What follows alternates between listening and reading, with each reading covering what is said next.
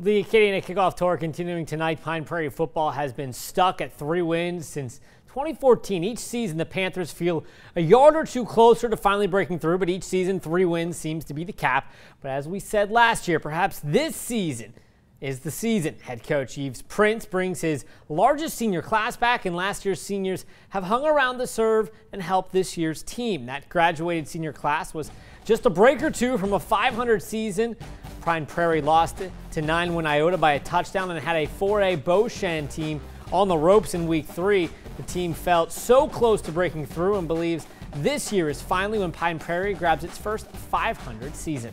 We had a lot of close games that we should have won with big teams, and we feel that if we keep working hard, we'll be able to beat those teams in those close games, and we just keep working just like we did last season or more. If our kids learning to compete right now, and that's the most important thing. You know, Beauchamp, we was up about 27 points and lost about 2 points at the end. But you know, is to show our kids that they could compete with these teams. Well, the tour continues all weekend long. Erath and Jeanerette on Saturday, Eunice and Crowley. Then on Sunday, we begin the work week with Southside and Catholic High of New Iberia. As always, you can check out any Acadiana Kickoff Tour previews you may have missed over on KATC.com.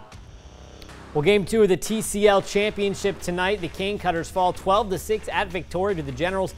The series now split 1 game apiece. A decisive game 3 is tomorrow.